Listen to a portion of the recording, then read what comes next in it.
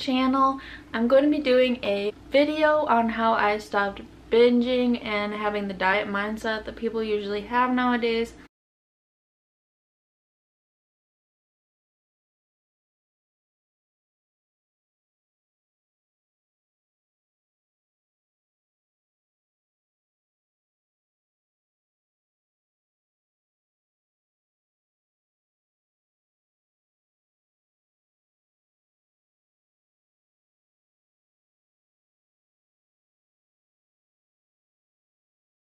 So if you're interested in watching on how I overcame my disorder, then keep watching this video. So the first thing that I did to get over my binging was I deleted the calorie counting app on my phone. So calorie counting apps are anything like MyFitnessPal or MyNetDiary. Our bodies aren't dumb and it's not beneficial to count your calories.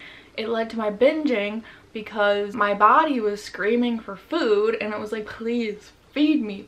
You have been limiting me so much and now I'm going nuts and I need to eat all this food. So I ended up eating everything and then ended up tripling my calorie intake. The second step that I have is to stop timing your meals. Every 4 hours I would eat a meal, and I did literally everything that people told me that you should be doing. And people tell you to time your meals because it's good for your metabolism, which it is good to eat throughout the day for your metabolism, but that doesn't mean that you have to eat on the dot every 4 hours or every 3 hours or whatever. You know your body best, not all these other people. So as long as you listen to your body and eat when it's hungry, then you'll be fine. I would end up binging at the end of the day because I was eating like all these things that I was supposed to be eating, so I wasn't eating when or what I wanted to eat. At the end of the day, I would end up binging on everything that I told myself that I couldn't have. Step number 3 is I stopped counting my macros. So some people take it one step further,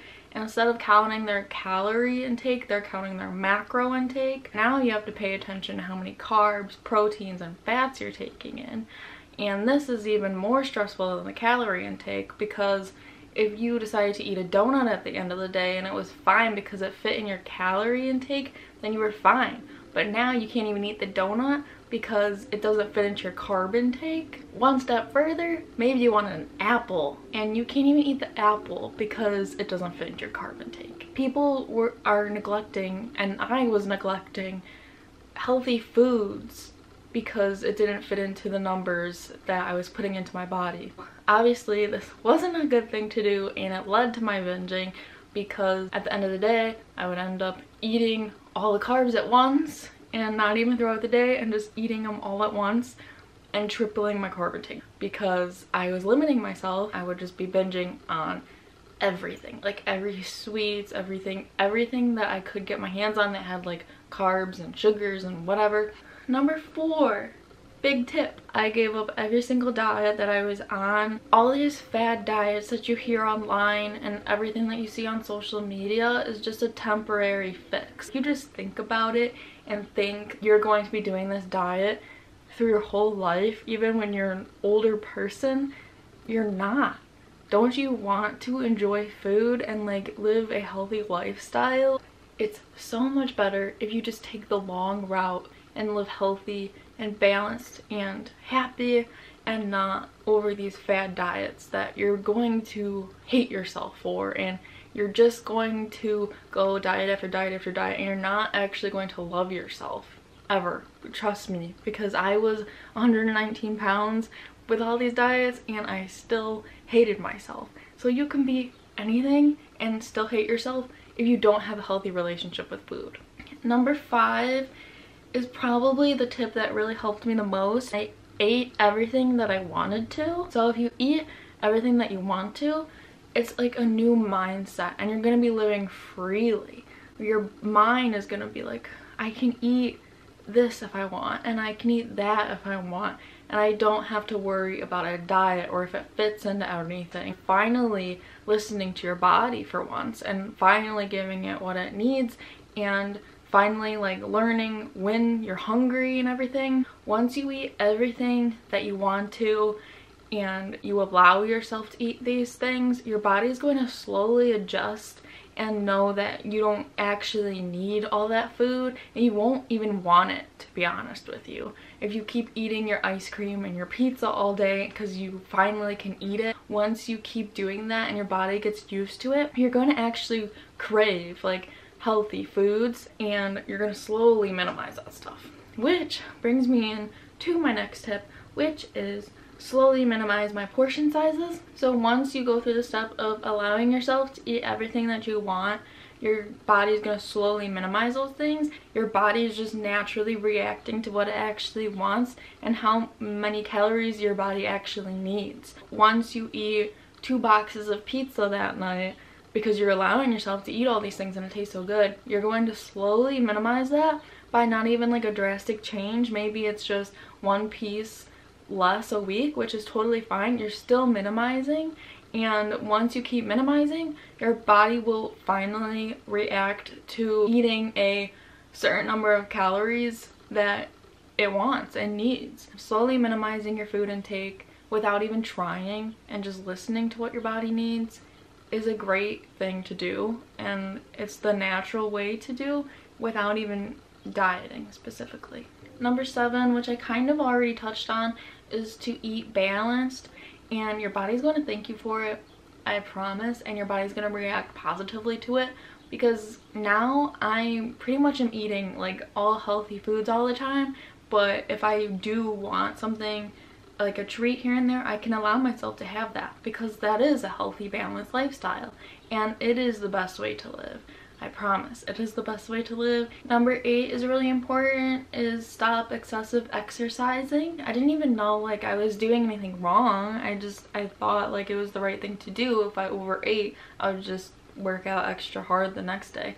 But that turned into like a whole day at the gym, which was like 4 or 5 hours at the gym of cardio to just get rid of all the calories that I took in. When you go home, you're actually going to binge again, and it's going to be kind of a cycle because you just burn all those calories that you took in and all the calories that you need to function, and now you're going to overeat again and binge.